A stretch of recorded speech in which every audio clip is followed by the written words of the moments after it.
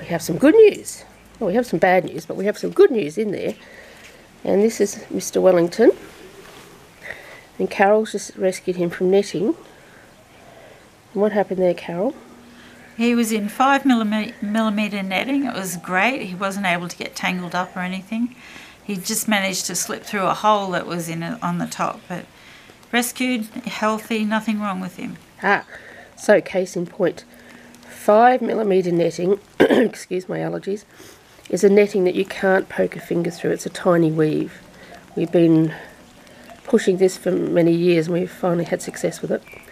So the fact is there was a hole in the top, wasn't there, Carol? Yeah, yep. And he got in through the hole and he couldn't get out, but he wasn't caught. Excuse me. So if he wasn't caught, he wasn't injured. So he'll come into care for a little bit just to make sure that there are no injuries. So the message here is if you're going to net your fruit trees, and that's perfectly fine, you can have your fruit, but just use netting that you can't poke a finger through, and that's the easy to get stuff now is the 5mm netting. So if we can all use that and not use the 10mm netting, which is the awful stuff that they get caught in, we'll have a lot less injury and death. Won't we, Mr Wellington? He looks really good, Carol. Yeah, he looks great.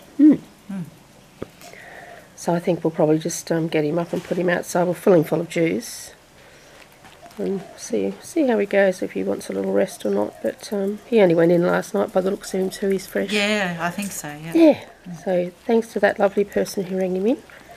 We'll be able to get him back to the wild soon. We'll give him a little while just to make sure there's no bruising. And we can send him home. So just remember, never use any netting you can poke a finger through. Isn't that right, Mr Wellington? See? Even Mr Wellington agrees.